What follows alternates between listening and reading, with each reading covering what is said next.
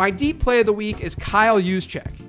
Juszcyk now has an 11% target share on the season, and that's been with healthy running backs around him. It doesn't sound great for Matt Breida here in week 6, which means the 49ers are lacking a real pass-catching threat out of the backfield because Alfred Morris is their lead back.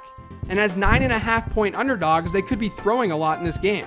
And with CJ Beathard under center, they could be throwing a lot to their backfield. I noted on this podcast a couple of weeks ago when Jimmy Garoppolo tore his ACL that CJ Beathard really liked targeting his backs through the air when he played last year. Carlos Hyde dominated with over 8 targets per game with CJ Beathard, and that fell to fewer than 4 without him.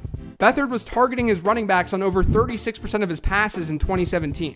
In 2018, CJ Beathard has thrown 91 passes, and over 25% of those tosses have gone to players in his backfield. That's not as high as his rate last year, but that's still a decent rate. Juszczyk saw 7 targets last week, and I think he could be decently involved in the passing attack this week as long as Matt Breida is out. So if you're in a PPR league, he's not a bad play.